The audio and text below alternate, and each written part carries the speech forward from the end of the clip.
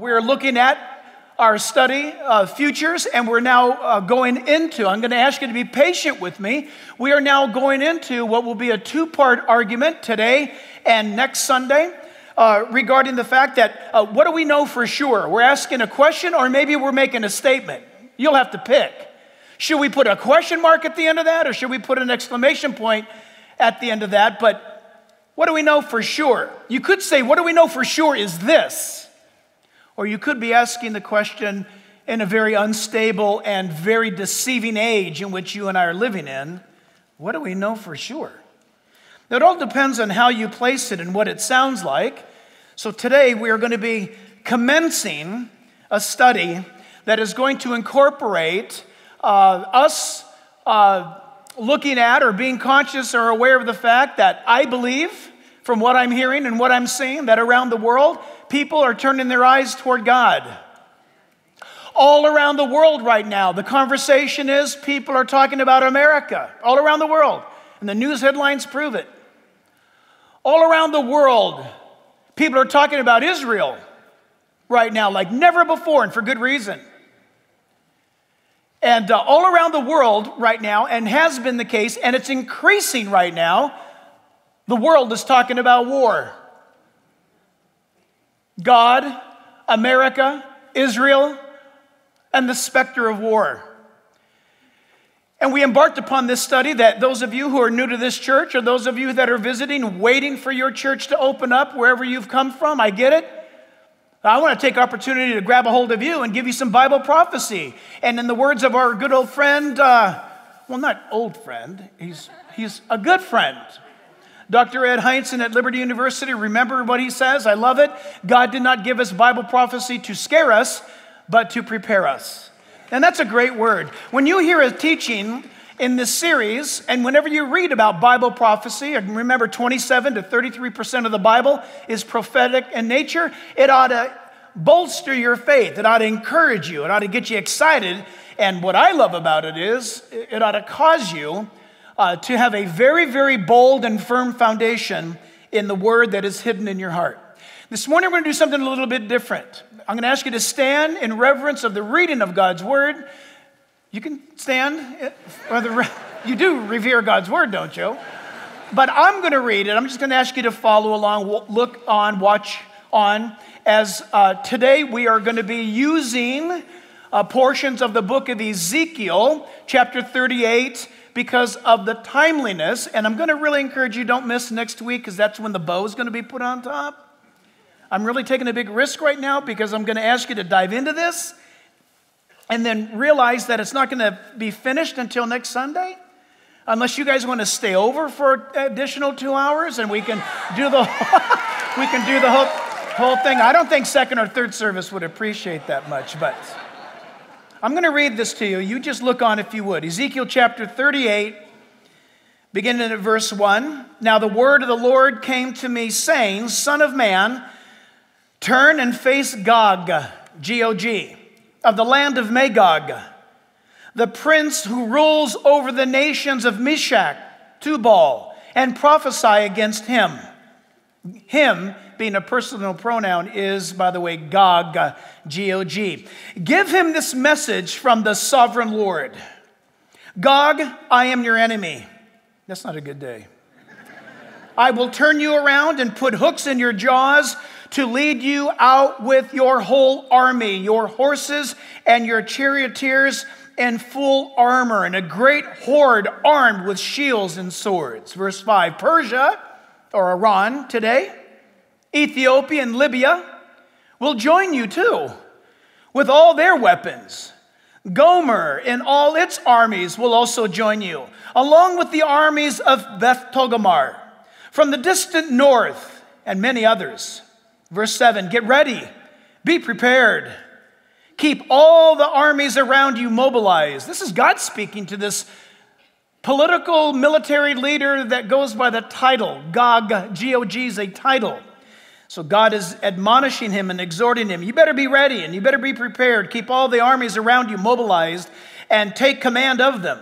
A long time from now, so that was about 570 BC when this was written, you will be called into action In the distant future, you will swoop down on the land of Israel, which will be enjoying peace after recovering from war and desolation. A people who have returned from many nations to the mountains of Israel. You and all your allies, a vast and awesome army, will roll down on them like a storm and cover the land like a cloud. Thus says the Lord God, at that time evil thoughts will come to your mind, and you will devise a wicked scheme.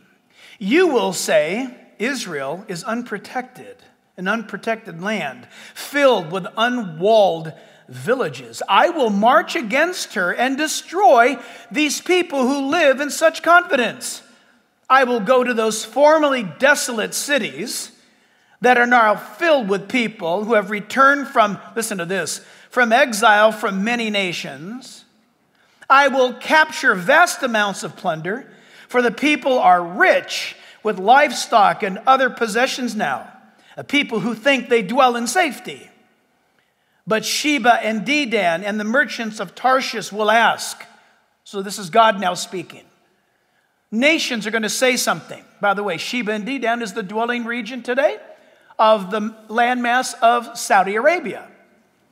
And the merchants, plural, of Tarshish would be the native neighborhood of those that make up the Isles of Britain and Spain, or the Western states or nations. That's where that region of the world, as Tarshish, has always been. So this is a quite timely announcement. He says that Sheba and Dedan and the merchants of Tarshish will ask, do you really think the armies you have gathered can rob them of silver and gold? Do you think you can drive away their livestock and seize their goods and carry off plunder? By the way, that's all they do, is that they file a UN resolution.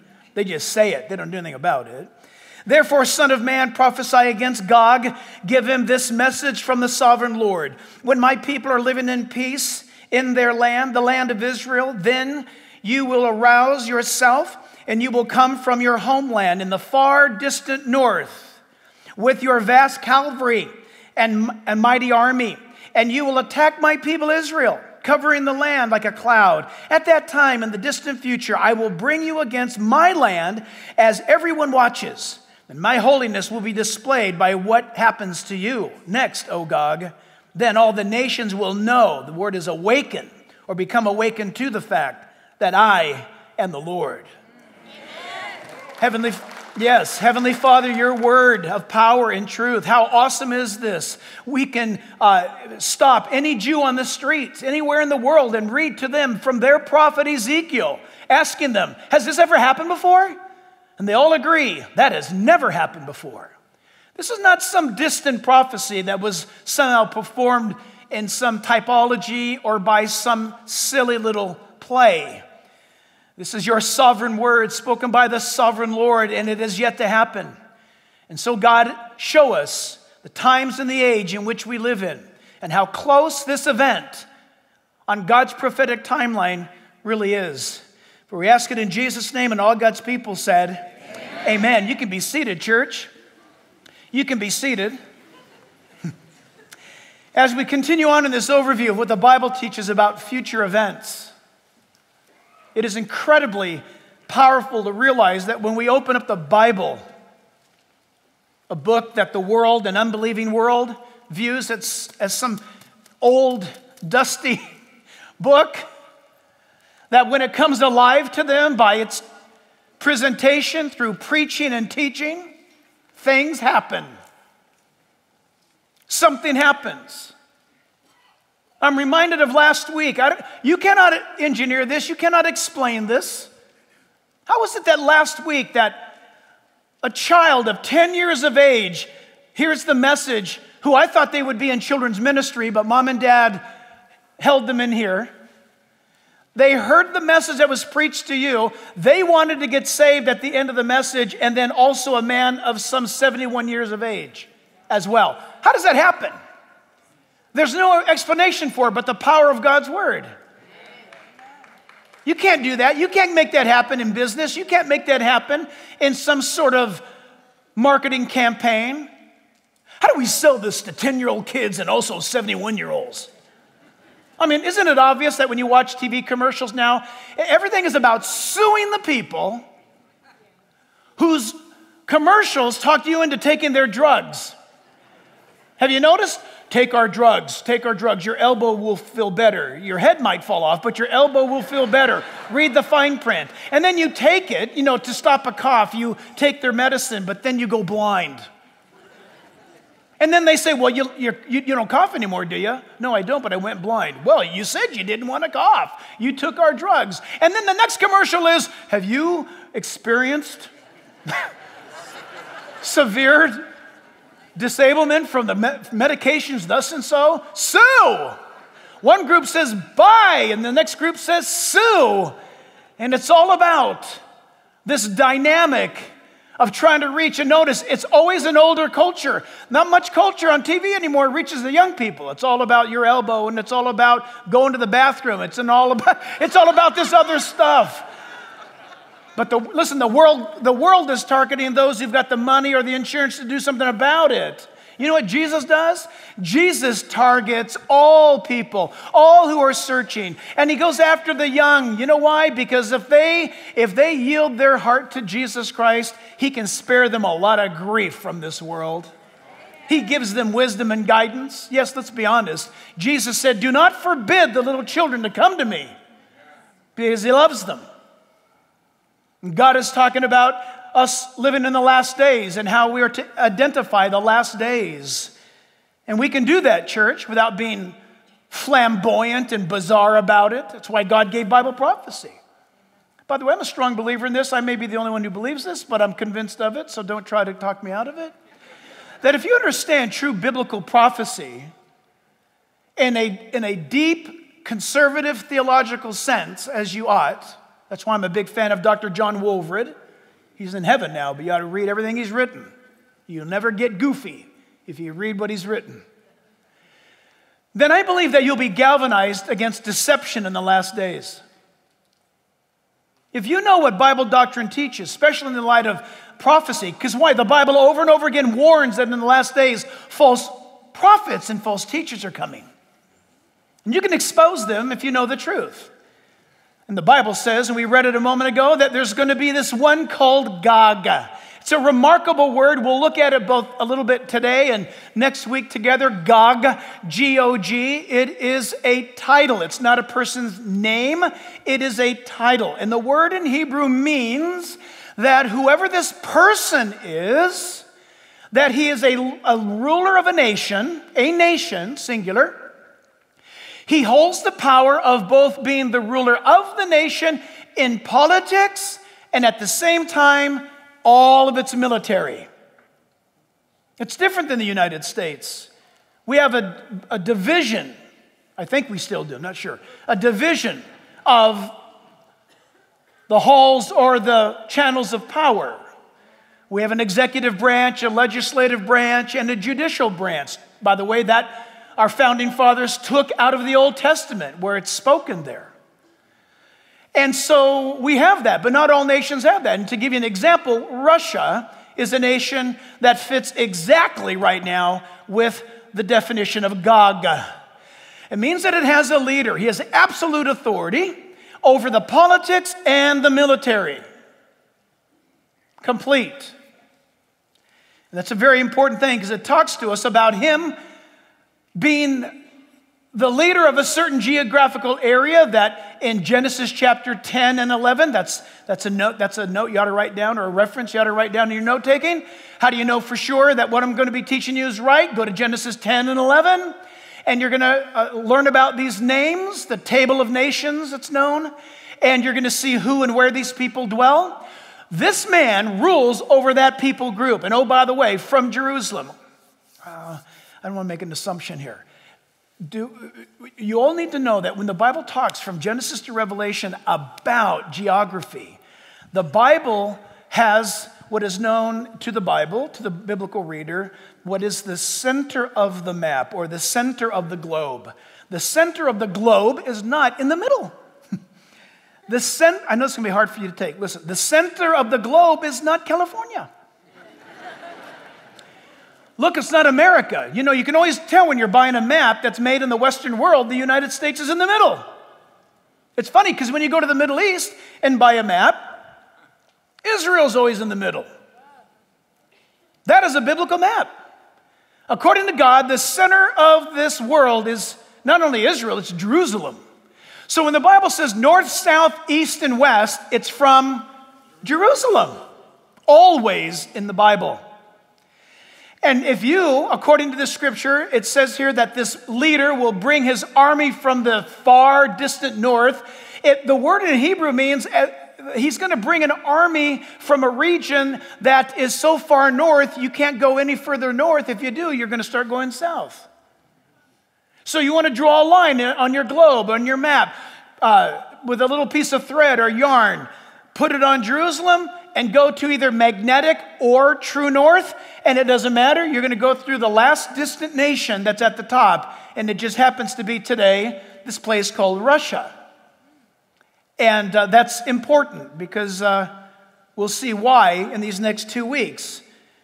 So I want to show you a map about that, maybe a couple of maps as we look at this.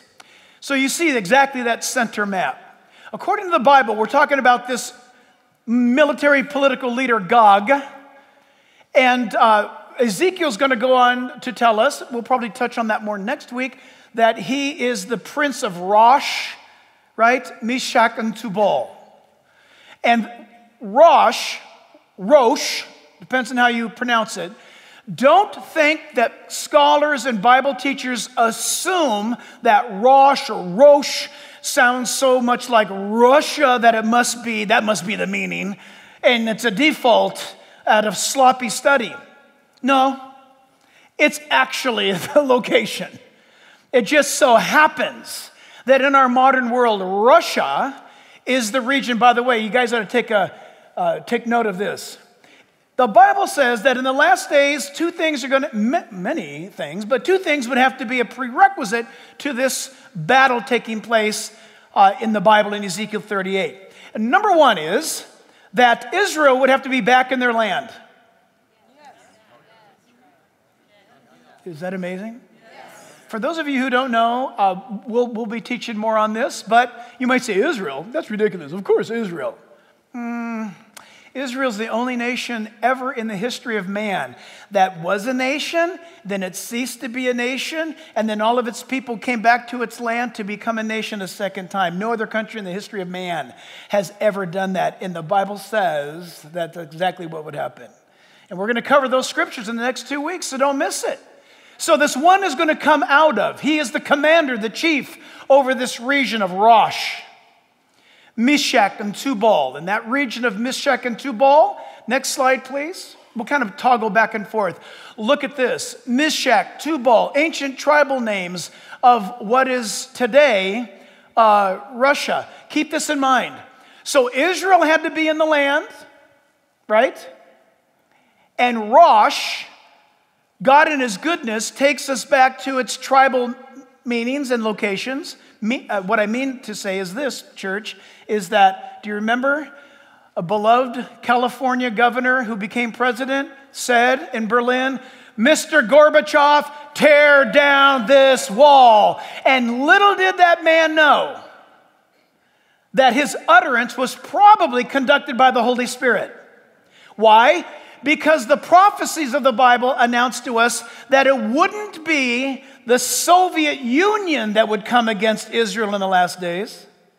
It would have to be Russia. Interesting. That's very important.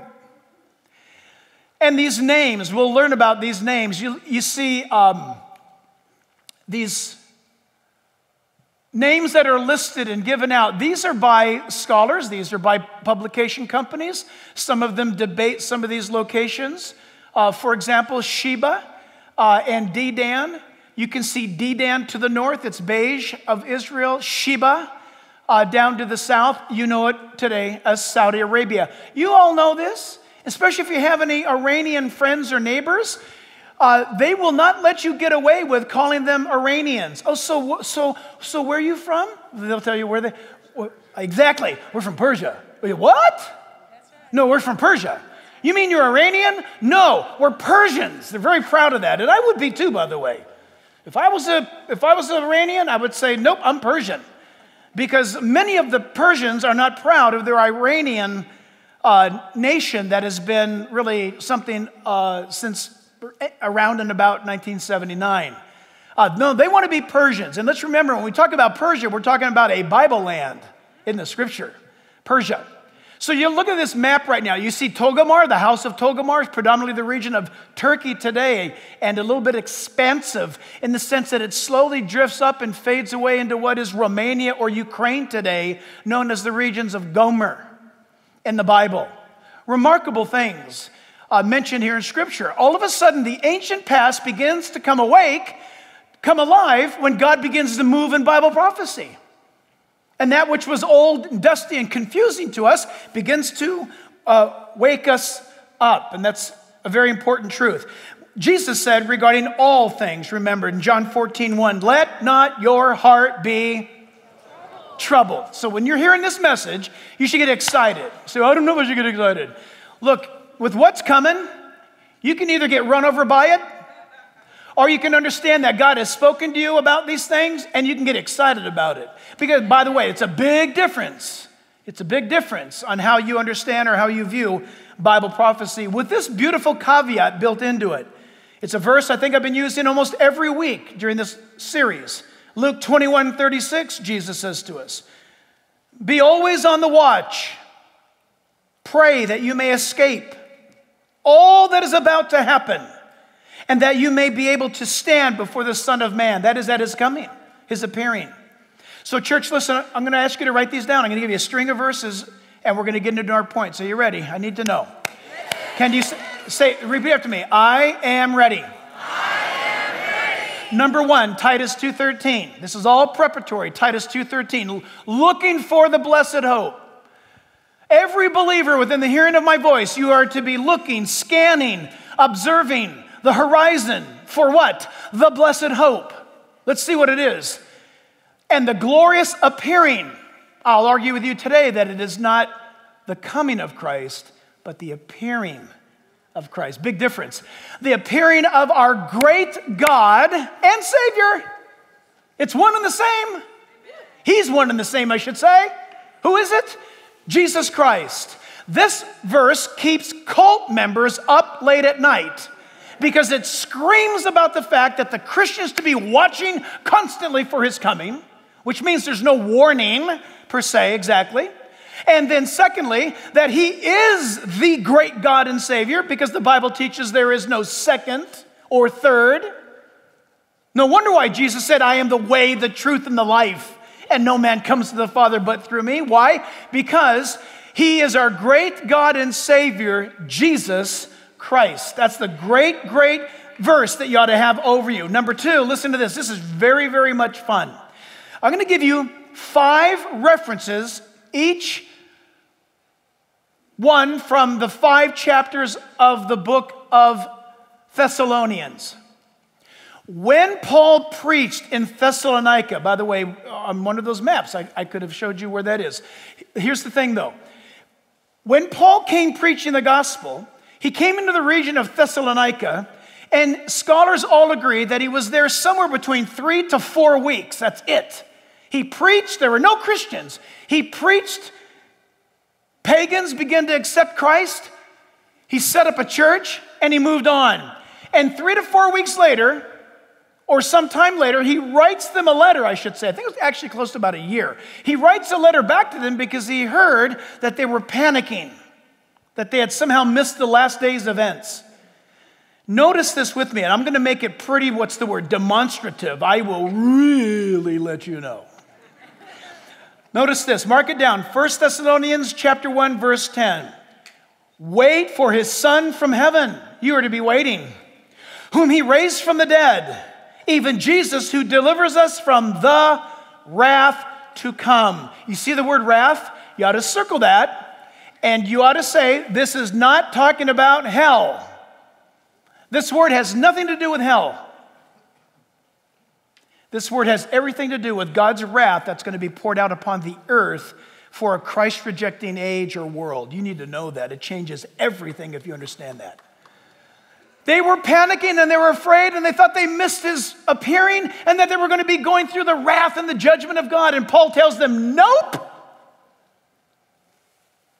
Or in Hebrew, it's lo. Lo. I like that. Lo. Yes is Ken. Ken. Lo? No. Paul, didn't we miss it? Lo. No, you didn't miss it. Keep looking, keep watching. 1 Thessalonians 2:19, chapter 2, verse 19. For what is our hope, says Paul, or joy or crown of rejoicing? Is it not even you in the presence of our Lord Jesus Christ at his coming or at his appearing? Chapter 3, verse 13.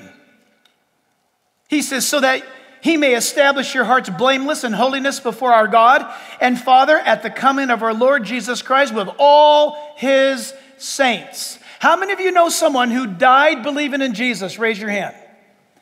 They died believing in Jesus. They're coming back with him. That's the reference, with all his saints.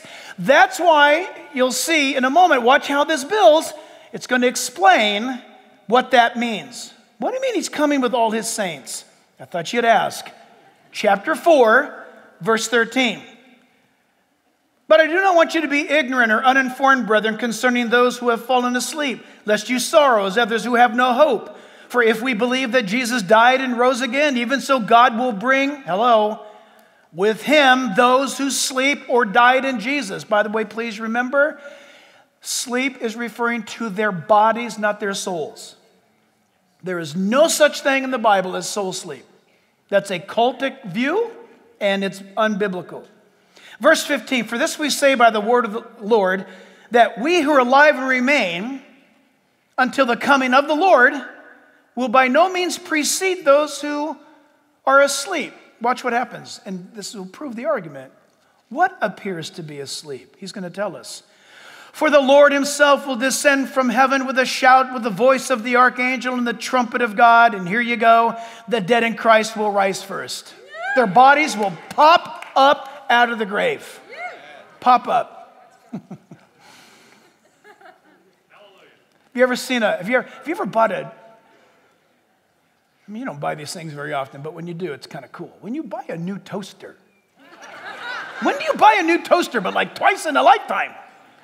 One of the great attributes about a toaster is that when you put the toast in and you toast it for the first time, you better be ready. When that thing's done, that toast comes flying out of there. You can even grab it. In a moment, in a twinkling of an eye. That toast comes shooting out of that toaster. According to the Bible, listen, God is going to shout the voice of the archangel and the trumpet of God, and boom, like a toaster. Forest lawn, think about it, Rose Hills. Wow, look at that. There's going to be all these Pop-Tarts coming up. Amazing. The Bible tells us, then we who are alive and remain shall be caught up, the word rapture, together with them in the clouds to meet the Lord in the air. And thus we shall always be with the Lord. Therefore, comfort one another with these words. That should be a great comfort. Listen, let's be honest. If you're a Christian, but you're sleeping with Bubbles or Rocky, and God has been saying to you, you ought not to be doing this, or you're getting, dabbling back into the old world of drugs, but now you believe in Christ, and Jesus is saying, come on, get out of that. We don't do that anymore. Or you're snooping around and looking in places you ought not to be looking, and the Holy Spirit says, you belong to me now, stop it. You know what? Listen. What ought to be very comforting is when we say, Jesus could come back today. You always see the Christian who's not walking right with God. They go like this. When you say, oh man, I hope the Lord comes back today. And they go, yeah? Okay. Right on. Really? They're a little nervous about it. Hey man, the Lord can come back today. The only time I see hesitation with that is at a wedding. Before I walk out here with the groom-to-be, I said, man, wouldn't it be great if the Lord came back? Why are we halfway down the aisle, the Lord comes back? And he goes, oh, no. How about one more day? It's great. It's always fantastic. But the person that is the Christian not walking with God doesn't like to hear about this. But it's exactly what you need to hear. He could come back at any time. He wants you to love that hope also. And look, if you're not a Christian, you should just panic right now, right where you're at. I mean, we've got defibrillators and nurses and doctors all over this place. You ought to have a heart attack. You ought to just have a heart attack right now, because if you knew that you're one breath away from eternity called hell, you'd shut me up, you'd get up here, you'd get on your knee, you'd say, get out of my way, stop talking, Pastor, I need to get saved now before something happens. Think about that, it's exactly. And then 1 Thessalonians 5:9, 5 chapters, 5 exhortations about his imminent coming. For God did not appoint us to wrath, that is the wrath of Almighty God, his vengeance that's coming upon the earth, but to obtain salvation through our Lord Jesus Christ. That's great news. And so in our current global situation, church, we see an awakening taking place. An awakening. I don't mean just spiritually. In all kinds of ways. This is how we know we're living in amazing days. When I say awakening, bear with me when I say Iran, Persia is awakening. China is awakening. North Korea at this hour is awakening. Russia is awakening. For the last 4 years, these players have been contained by large degree. You need to know that. So number one, we look at this. In light of all that's going on, and we're seeing saber rattling, we're seeing an awakening all of a sudden of nations. Listen, right now as I speak to you, what is today's date? 24th. The 24th. Mark your calendar. Look at Jane's Defense Weekly. Go to those websites. Go to some of these websites. Go to the website Proceedings by the U.S. Navy. Go to some of these websites and read some of the things that are going on. And you look around at the world, and all of a sudden, in the last 7 days, there's been a bizarre global shift in the players I just mentioned to you a moment ago. They were all back like a lion tamer puts a lion back in its corner. They were like this. They weren't happy. They weren't going, oh, goody, look at America's economy. It's fantastic. Oh, look at all the people going to church. Isn't that great? They didn't do that. They were like this. And they were held in place. And then all of a sudden, things have been shaken. I'm talking about the hand of God. I'm not talking politics here. There's a reason for this. Number one, I want you to mark this down. What we know for sure is all eyes are on God.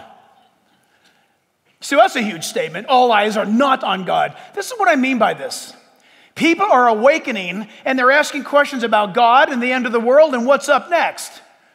They're atheists asking the question. People are jarred.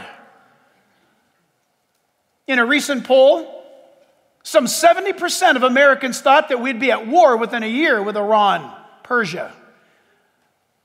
Not because we want to, but because of what they're doing.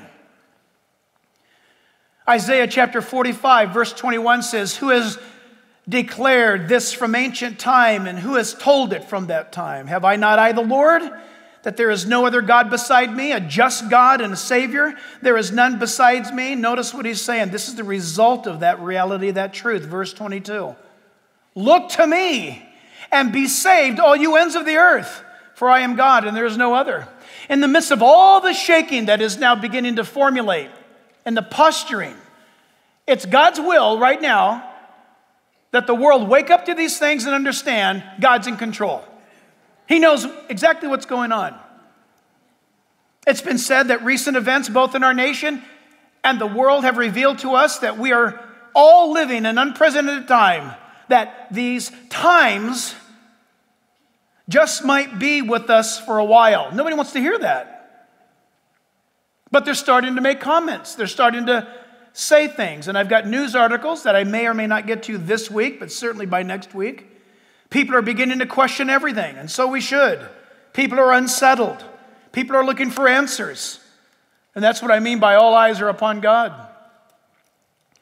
The book of Haggai, chapter 2, verse 6 and 7 says, Haggai 2:6, this is what the Lord Almighty says. In a little while I will once more shake the heavens and the earth, the sea and the dry land. Listen, He's not poetically speaking here. This is not God writing a play. He means it. I will shake all nations, and what is desired by all nations will come. That's the hope of the gospel.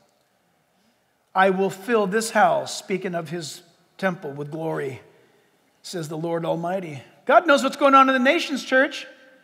He knows what's going on. And there's a healthy and a much needed, I'm going to get mail for this. There's a healthy and much needed division taking place in what is called church. It needs to happen. People groups, religions, this is necessary. It's increasing every week. We need to remember something that in Hebrews 12:28, the Bible says, therefore, since we've received a kingdom which cannot be shaken. Isn't that great? Let me interrupt myself right here, right now. The world is shaking. Some people are shaking. God says, wait, come to me. Let me hold you.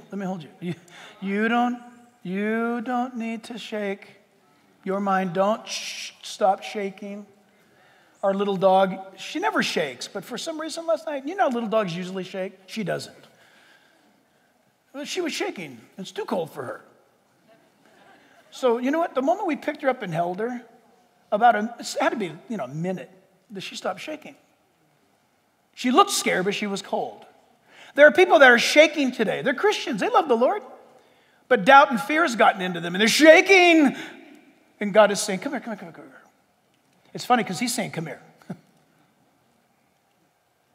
And so you need to let him pick you up. And he says, listen, I'm going to take care of you because my kingdom will never shake. But he goes on in the passage, that verse in Hebrews, he goes on and he says this. Therefore, since we have received a kingdom which cannot be shaken, let us have grace by which we may serve God acceptably with reverence and godly fear. Oh my goodness, godly fear is an awesome thing.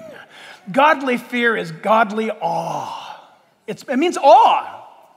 Beautiful. For our God is a consuming fire. It's the will of God that you come to the saving, loving, and forgiving knowledge of Jesus Christ, our Lord and Savior. This is the will of God. All eyes on God. People are beginning to look, and so they should. Very important. I think we have a slide under this point. Is it number 4, you guys? Is that what we're looking at? New York Times, May 15th. 1948. All eyes on God. People say, well, I don't know about all eyes on God. Wait. We've mentioned this before. We need to mention it again. Headlines. Saturday, May 15th, because Saturday, May 15th follows Friday, May 14th. May 14th was the day that Bible prophecy was fulfilled.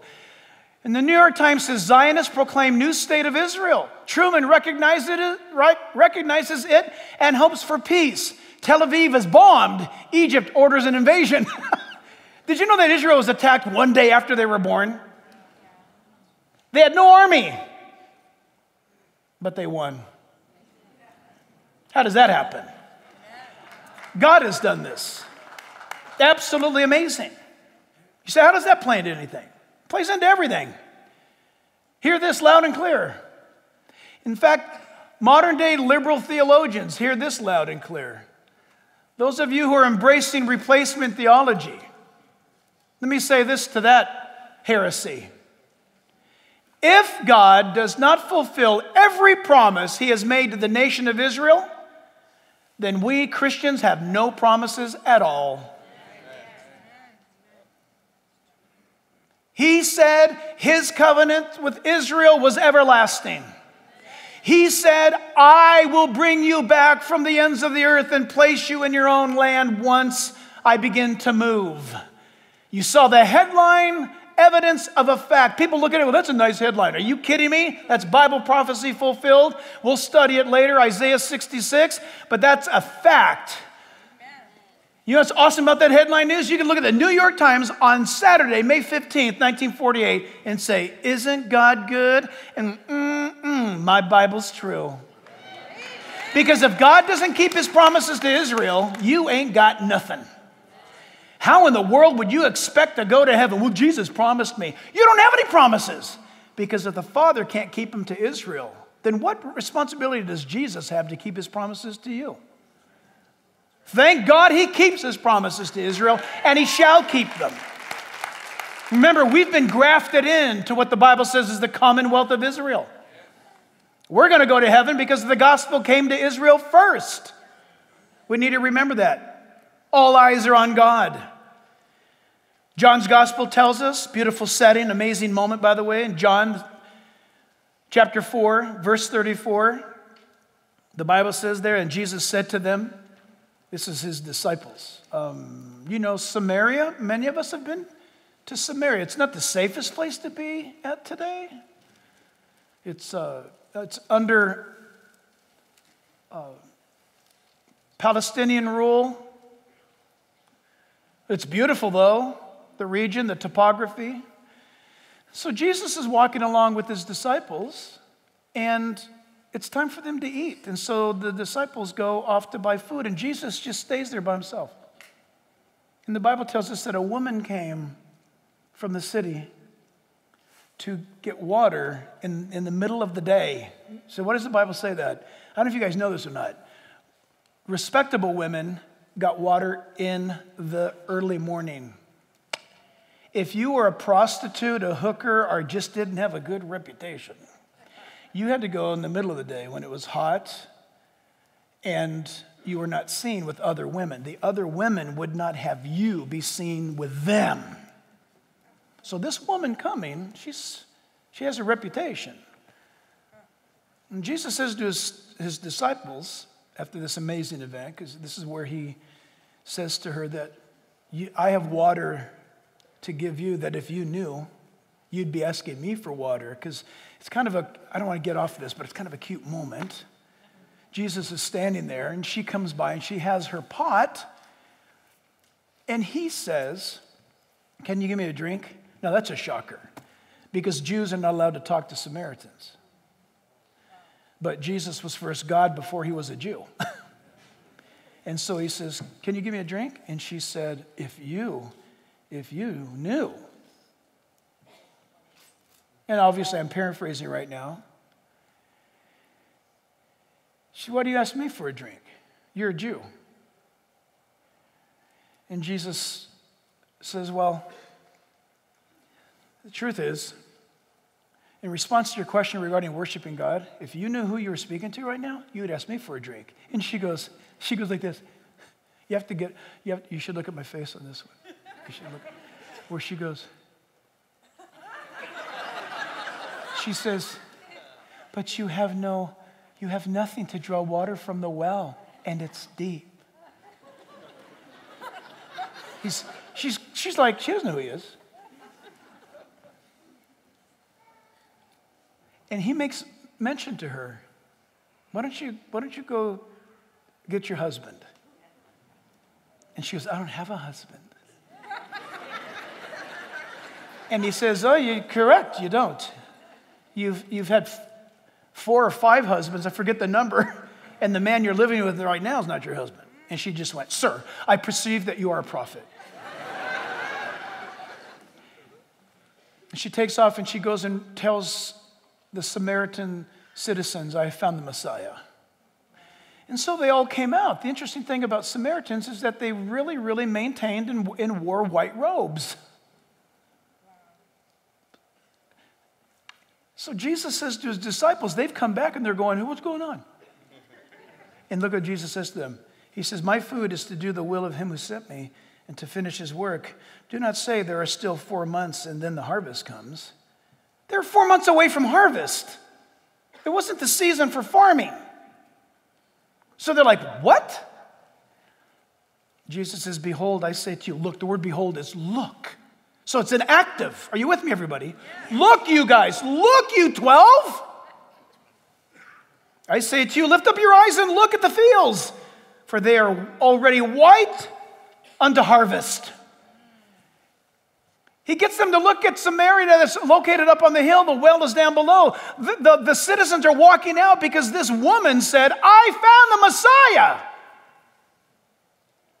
And they all came, and Jesus said, look at them coming. This is what paraphrase. Look at them coming. See all that white? I know it's still 4 months away before harvest. You're thinking earthly thoughts, guys. Look at that. Get out your nets. These people want to be saved. Look at them coming. He's saying that today. This is what's happening now. Never in the history of Calvary Chapel, never in our history for sure, have we ever had a Saturday morning where you baptize over 1,000 people. What's going on? It's not us, and it's not anything that we've planned. We're a bunch of bumbling followers of Jesus. It's that he's moving. God is moving, and he's moving in the earth. And can you not sense a great race, as it were? There's a great race of evil, and there's a great race, and don't you sense it? We got to hurry up. Listen, I don't have any promise as to how long I'll be able to keep preaching. And I hope I'm sensitive to the Spirit enough for Jack to say, or for him to say to Jack, you know what? The fields are white unto harvest. Forget about Sundays. Do Sundays and do Mondays, Tuesdays, Wednesday, Thursday, Fridays. Get out there. The fields are white. People around you need Christ. All of those that you live with and work with, they need Jesus. Remarkable. Number two, if all eyes, number one, are on God, number two is the fact that I believe it's clear now that all eyes are off America. Off of America. And I believe this has to be.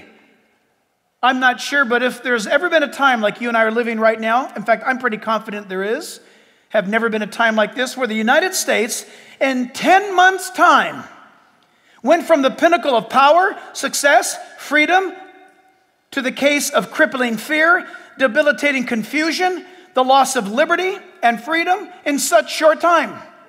It's as though we were invaded by a foreign army. We have surrendered.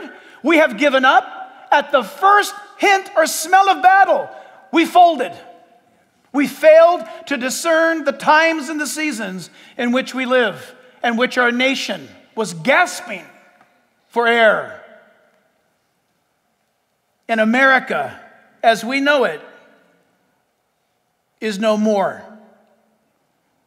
I am not going to divulge who wrote me this. I'm just going to read it to you. This is in light of the Biden administration announcing Friday that the military troops in Washington will not be going home.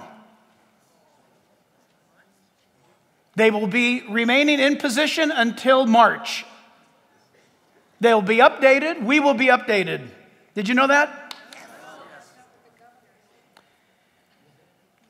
This is from a congressman to me personally. The initial disproportionate D.C. troop presence served multiple purposes. The desired appearance of a military police state designed to induce fear into a resisting populace. And second, to display administrative no-nonsense willingness to use military powers against its citizens. Now retaining thousands of troops in D.C., this will continue as the message. During the next few months, the administration intends to pass, declare, and implement one anti-democratic transformational decision after another. The one-party state isn't kidding around. They are swiftly using their unchecked power to their advantage. They will first ensure future elections will present no threat to their power base. By then, they will have recreated the U.S. into a docile, compliant member of the globalist state. That is what Biden's campaign theme means when said, "Build back better." The basis of American government, ruled by the consent of the governed, will have been rendered a dinosaur, while the rule of law will have little effect protecting individual liberties. Are we not watching this? Twitter, Facebook, Google, government, courts. Chief among these casualties was the loss of rule by the consent of the governed. because the people were given little to no true audit of 2020 voting integrity, recounting illegal ballots does not equal voting integrity. Next, censorship of individuals' speech by corporate media and political interest. Justice is denied today and was denied to hundreds of millions of Americans in the 2020 election. This began with algorithms from social media globalist conglomerates. Our government did nothing to protect us from the basic trampling upon of America's unalienable rights. It may be too late for a restoration of Americans' freedoms. The Lord of Heaven's army may have rendered judgment upon our unrepented, sin-sick nation, as the current one-party state was elected by the corrupt alliance between one political party and corporate global behemoths. However, there is always a response that pleases and moves the heart of our living Savior. It is surrender. As we surrender our all to Jesus, we find new joy, new hope, and we live. That's from a politician. So I don't want to hear that. I understand that. But Bible, teaching, prophecy, America must go away. Did you know that? America cannot stand as we've known it. America's, at this moment, leaderless. National policy has been exchanged for socialism. Human rights, number one prevailing argument now, the gay agenda. The Constitution is now being declared a living document. You know, when there's a living document, you can change it. That's what that means. God bless America? We better not say that anymore, because I'm going to ask you back, what God are you talking about? I want to show you something. The video, guys, on the screen, I believe it is. We ask it in the name of the monotheistic God, Brahma, and God known by many names, by many different faiths. It's hard to hear. A man and a woman. Wait, let's rewind it. I'm going to rewind that. It's hard to hear him. In the name of the monotheistic God, okay, Brahma. Can you stop? In the name of the monotheistic God. Listen, first of all, you worship the monotheistic God, but with a capital G. You and I worship one God. I don't know if you caught this or not. If he's talking about the monotheistic God, there's only one. His name is Yah or Yahweh. This guy just took the name of God and committed one of the most high-handed, treasonous acts against the God of heaven. Listen, rewind it again, you guys, and listen carefully. You're going to hear him call the God of the Bible Brahma. I'll explain Brahma. We ask it in the name of the monotheistic God, Brahma, and God known by many names, by many different faiths. A man and a woman. The God known by many different faiths. That's not true.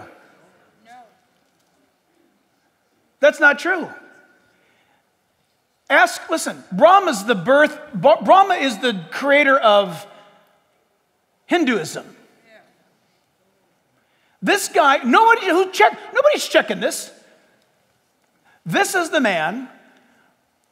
I had the high honor of standing right where he's at one day. I got to open up Congress just like he did one time. I was terrified. I was terrified about fumbling God's name, fumbling. I was terrified. He stands there and he says an absolute theological impossibility. Hinduism is not monotheistic. He doesn't know what he's talking about. Did the pastor at Calvary Chapel say that guy doesn't know what he's talking about? Read my lips. That guy does not know what he's talking about. Brahma is not Jehovah. Brahma is not Yahweh of the Bible. It's at the name of Jesus, the Bible says, that every knee will bow and every tongue will confess that Jesus Christ is Lord to the glory of God the Father. You say, what's your point? My point is all eyes off America, because America has jettisoned God for decades. And God has left the building. He's finally left. He's out. He's gone. Ichabod is written across it. When our government now says, "In God we trust," you don't know who they're talking about. And I'm not making any of this up. It's absolutely amazing to me. This is Brahma.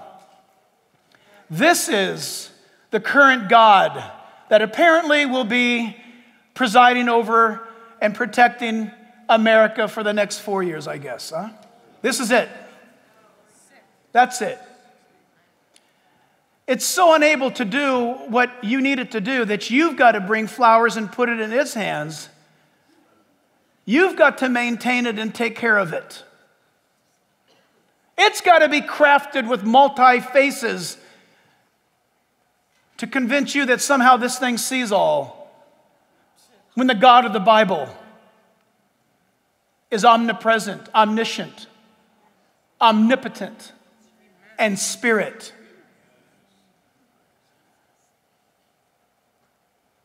If you think that I'm being harsh right now, where all eyes off America, then let me ask you this.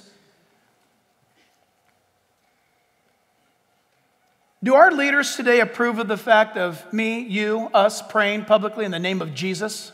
No. Do our current leaders today allow us to say, speak freely, preach, and teach the Bible without censorship? No. They are endorsing the new gods that manage social media worlds. There's a handful of men, 4 I think total, maybe 5 at the most, 4 for sure, who are basically running the world. And they have the power to shut down any leader around the world that says anything about them. Isn't it funny? I quit Twitter, and that's fine. I was going to get thrown off eventually anyway, but I quit Twitter.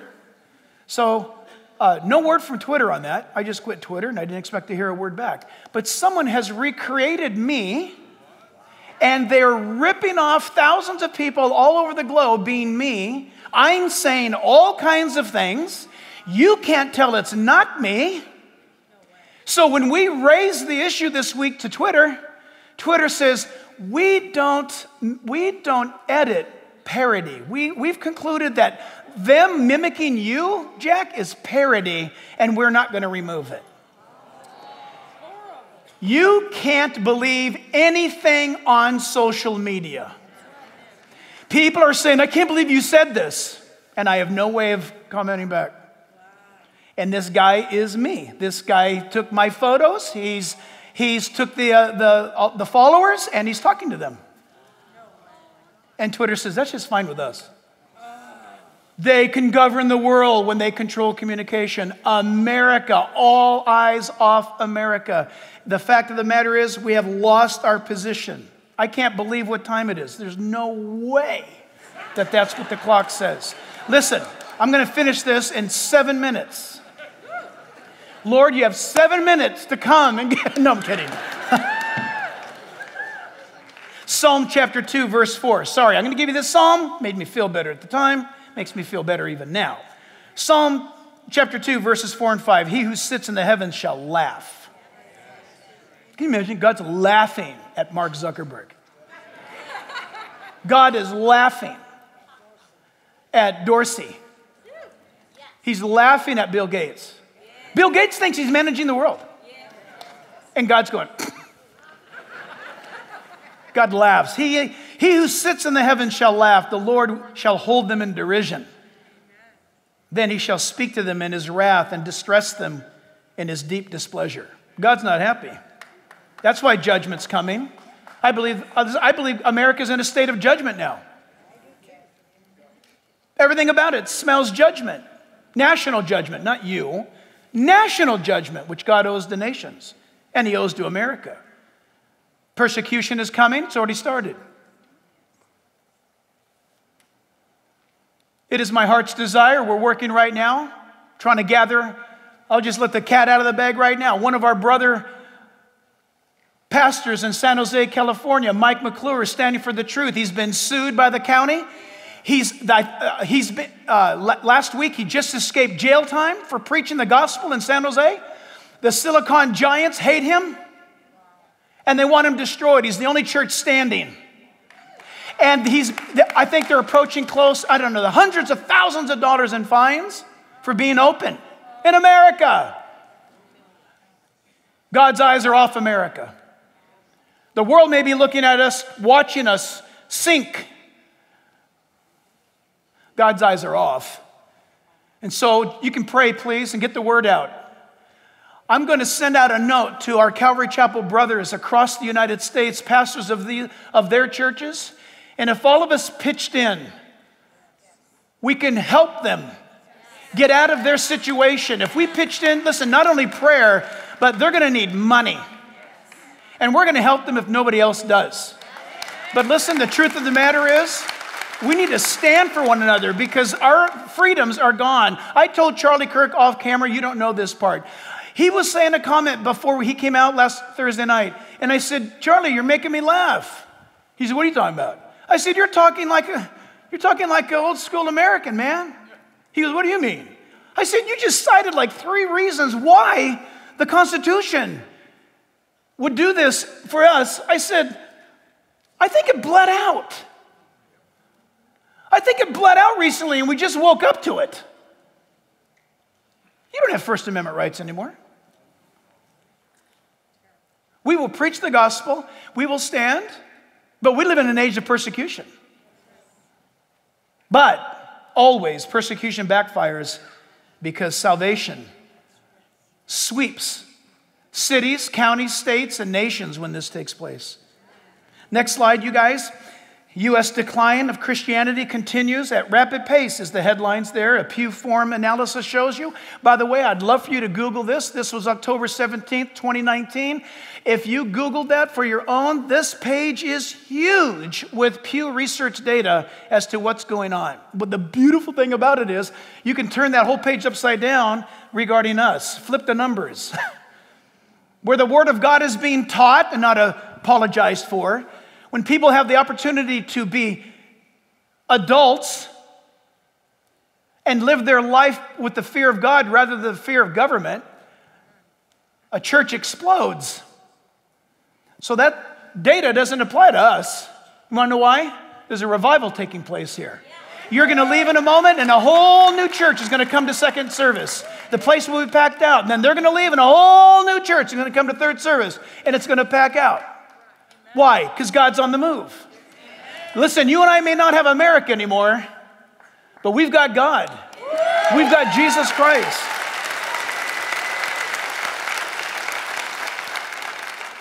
I want to leave you with this, and I am ending. Just let this watch over you. Luke 12:35, Jesus says, let your waist be girded. It means get ready. And your lamps burning. And you yourselves be like men who wait for their master. Blessed are those servants whom the master, when he comes, will find them watching. Therefore, you also be ready, for the Son of Man is coming in an hour that you do not expect. Isn't that awesome? Revelation 22, verse 7, Jesus said, behold, I'm coming quickly. Blessed is he who keeps the words of the prophecy of this book. Revelation 22:12, Jesus said, and behold, I'm coming quickly, and my reward is with me to give to everyone according to this or to his work. Revelation 22:20, Jesus said, surely I am coming quickly. He's coming. Internationally, the missionary window is closing. It's almost shut. But God is opening up other doors.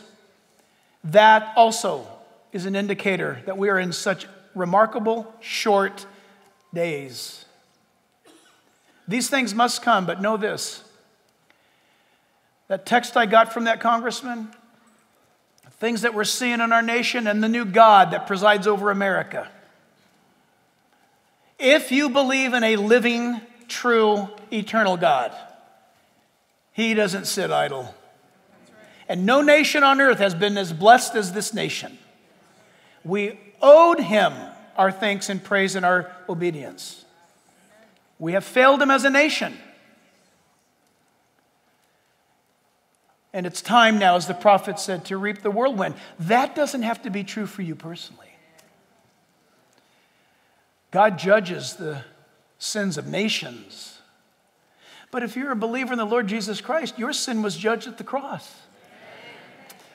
See, when he comes back as the conquering king over the nations.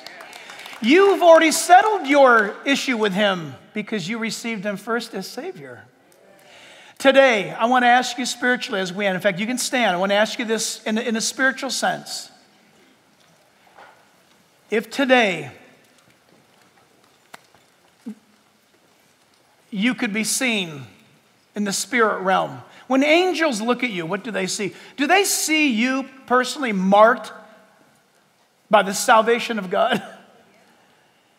As it were in the crowd, does an angel or angels or demons or devils looking down, do they see you marked with the protective seal of God's salvation in Christ Jesus?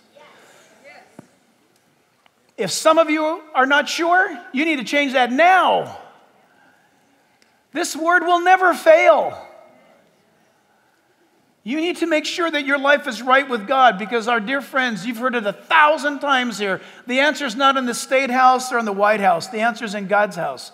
And you need to hear this answer that's in God's house. Jesus Christ is Lord, to the glory of God the Father. He died on the cross for your sins personally. He rose again from the dead to justify you because he loves you. Yes. And he loves you even if you don't love him. He still loves you. But don't let the clock run out on that kind of twisted relationship. Don't let it run out. Love him. Return such love by surrendering your life to him.